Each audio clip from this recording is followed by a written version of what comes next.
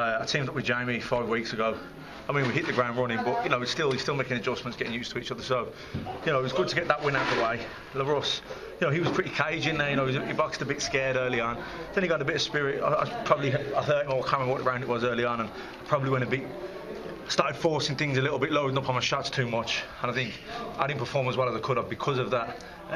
You know, every time I hit him even half clean, he seems to shake a little. So I think I was forcing stuff, trying to force the knockout instead of just, you know, setting traps and boxing away. And the knockout probably would have come then.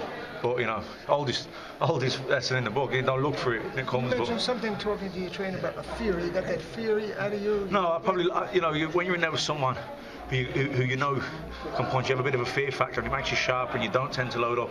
Probably, I realised he couldn't really hurt me early on, and then I felt I probably lost that bit of respect for him in a sense that was just, you know, neglecting my defences a little bit and was just looking to bulldoze through. Hence, I started loading up instead of just letting, you know, I was relaxed and boxing more.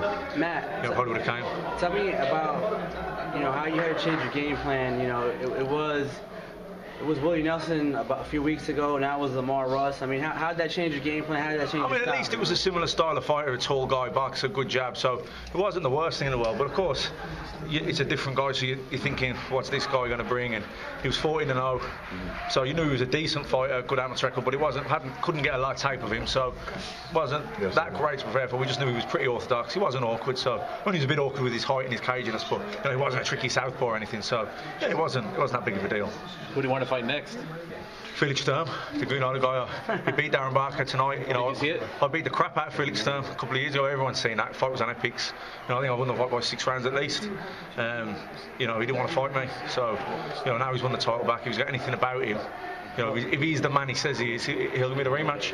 But you want to go back to Germany? I mean, I'd love it to be here in New York. But, You'll go to Germany. Well, I'd go to Germany if I had to. You'll go where it has to be made. You know, I'll beat him there before, and I'll beat him there again. Exactly. You beat him in Germany once, you can beat him in Germany again. German public and all said that. How good did it feel just to get back in the win? 88% of German public voting online had me winning the fight. German television had me winning the fight by 4 fights. You know, Felix Sturm fired Axel Schultz off the television network because he had me winning the fight. You know, that's how much of a control freak he is. He wants to control everything. But, you know, he knows I beat him. He was embarrassed. The truth of the matter is we would much rather the fight be in Ireland, England, the United States, but we face realities. If it's going to happen, it's probably going to happen by Matt going to Germany. But if Matt has to go to Germany, that's the fight he's always wanted. And now it's set up again. Sturm's got a title again. If Sturm has pride, Sturm's going to want to settle the score in the ring. And I think that right now in Germany, Sturm Macklin's the biggest fight right now that can be made. By far. I mean, you know, that was a very below par performance for tonight. But there are a lot of things you have to take into account. I was coming off a knockout last to Gennady Golovkin. You know what I mean?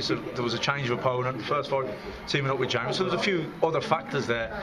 I tried a bit too hard to force a knockout, but I still beat a decent undefeated kid comfortably. You know, I'm boxing within myself. So you know, I know for Felix Sturm, I'd be up. I'd be the. You know, I'd have a great camp, and I'd be the. I know on the night the magnitude of the fight and the fact that I'd want to get revenge. I would perform to the best of my ability without a doubt.